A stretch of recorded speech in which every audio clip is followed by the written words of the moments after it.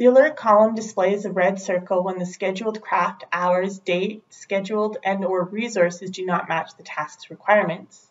In this case, we're going to focus on the different start time, and is typically used when building schedules out hourly. This identifies that the start time is different from one assigned technician from another. In this example, if we click on the alert function, a drop-down box indicates that there's a different start time.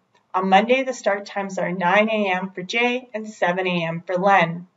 If we want to make those corrections or change those so they all show at 7 a.m., you need to double-click on the work order. The Task Details dialog box will generate. Click on the Scheduling tab, and from here, you want to update the hours for Jay to indicate 7 a.m. Hit your Enter key, and then click OK. Your alert will now be removed. Or if you purposely inputted that Jay is to start at 9 a.m. and that alert's fine, that can be left as well.